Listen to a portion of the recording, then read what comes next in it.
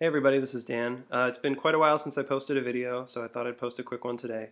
It's white to move in this position, and the question is not what's the best move. According to my engine, the best move is queen takes pawn on b7, after which white will have a slight advantage.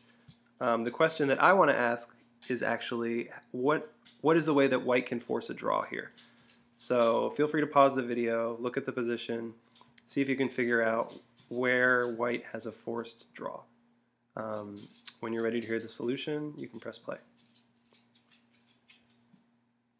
Okay, so the sequence begins with rook to d8 check. This leaves black with only two potential moves, one of which loses. If the king goes to g7, just take a second here to see what the best move would be for white. Feel free to pause and press play when you want to see the solution. Okay, so there's two moves here. One is queen to f8 checkmate, the other being queen to f6 checkmate. Both are checkmate, both are good. So obviously after the initial rook check, moving the king down to g7 is not a good idea. So that leaves the other option, which is rook takes rook. After rook takes rook, white will naturally recapture with the queen and check the king on the back rank.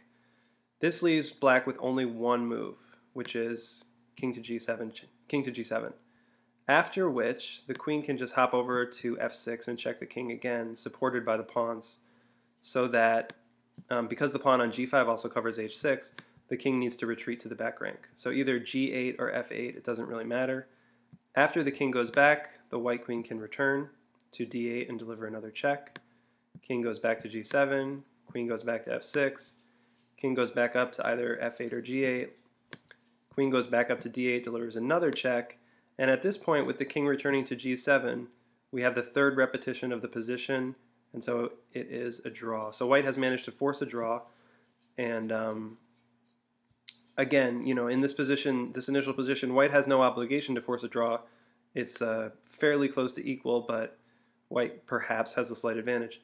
But as white, if you just wanted to force a draw, you felt comfortable with that, there is a way to do that. So just always be aware of these sorts of perpetual check possibilities that are maybe present in positions even when we might not realize it. So that's all. Just wanted to share that puzzle. Thanks so much for watching. Feel free to like this video, like my other videos. Feel free to subscribe, and I will try to share another video as soon as I can. Thanks so much.